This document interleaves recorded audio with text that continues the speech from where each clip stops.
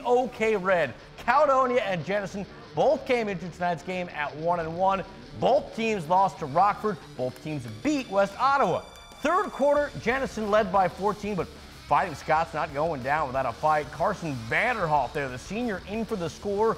Lead was cut to 7. Then, though, number 7 took over for the Wildcats. Caleb Dean round the outside there for the touchdown. Jenison up 28-14 after the extra point. Next Caledonia possession. They were closing in on another touchdown, but Dean was not having any of it. Swooping in for the interception. Jenison takes it 28-14. They've now won 2 in a row.